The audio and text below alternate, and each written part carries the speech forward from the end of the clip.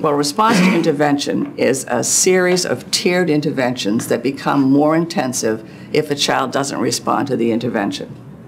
So the districts have the responsibility to screen all the students in both academics and behavior to target the skill that needs to be remediated, to determine a course of action, and then to monitor that progress. So in essence, what you do is you collect data over time, and if the data doesn't work, you go back and you make a more intensive intervention. Now, there are several facets of response to intervention that I want to talk about. One is, this is a regular education initiative. We're talking about things that happen in the regular education classroom. It's classroom-based. It's about instruction. It's about those resources. In the first two tiers, it doesn't really look at kids. It looks at what at classroom-based instruction.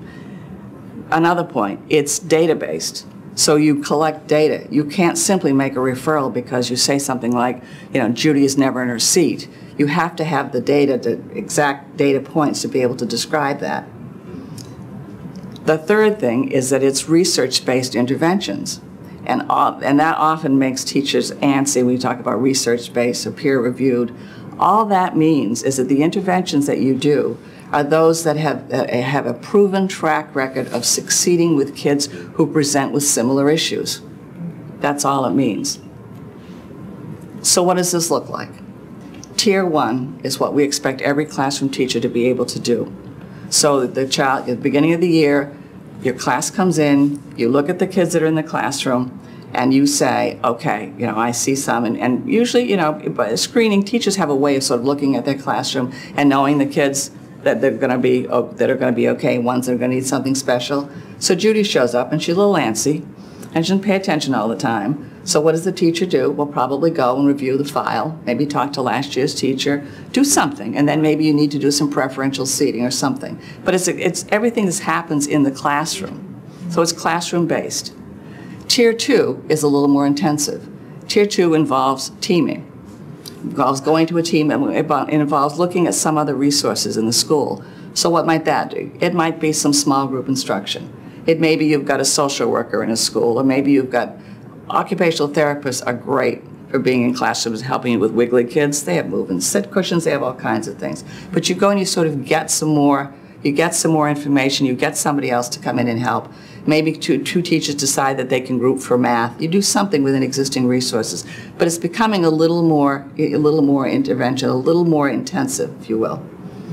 Tier 3, you start to focus on the kid. And I've always distinguished pre-referral practices is that with anything that you're doing in pre-referral is focusing on the adults and what we can do, how we can change our instructional practice. The second you start looking at a kid and you start saying, oh, oops, maybe something's going on with Judy that we should look at more closely. And if you do something, more intervention, maybe one-to-one, you're at the one-to-one point now, if you realize that that sort of intervention is going to have to be more sustained and continuous, then you're starting to look for a referral for special education. But you can see you've done a lot before you get to that point. And when at this point, if you're going to make a referral, the other interventions stay in place, you still continue to do those things, and you still need to evaluate. Another important point to make, at any point in this process, Tier 1, Tier 2, if a parent decides that they want to request a full evaluation, they have the right to do that. So they can, if they want to, they can leap over the process. But when you get to Tier 3, that's when you go for another evaluation, and you probably decide that you're going to have to move to something more significant. So those are like the 3 tiers. Sometimes it's a 4-tier model, but you can see that at each level it becomes more intensive, and then at some point it becomes really child-focused. So let me talk about this in a way that makes sense to me, which is I liken it to a medical model. In a medical model, I show up for my annual every year, and the doctor looks at some data. She looks at my chart. She looks at my lab work. She looks at me when I'm taking for medication. She listens to a few things with me. And if everything is going fine, then I sort of get sent along and I come back a year from now.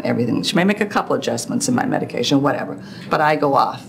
If I show back up in maybe 2 months later and I'm having trouble sleeping and I've got a persistent cough and I've got something going on, then she's going to do another level. She's going to prescribe for me a regimen that has worked, that's been proven to work with people who present with symptoms like mine, tier 2.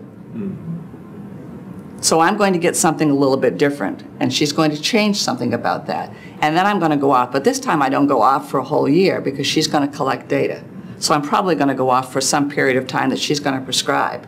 And when I come back, if those interventions have worked, okay, great, I'm back to this annual schedule, or I'm back to the classroom, if you will, if you make the analogy. If it hasn't worked, then what she's going to do is send me to a specialist, tier 3. So we can make that. For me, it makes a pretty good sort of analogy to be able to do that. So that's talking about it as a medical model.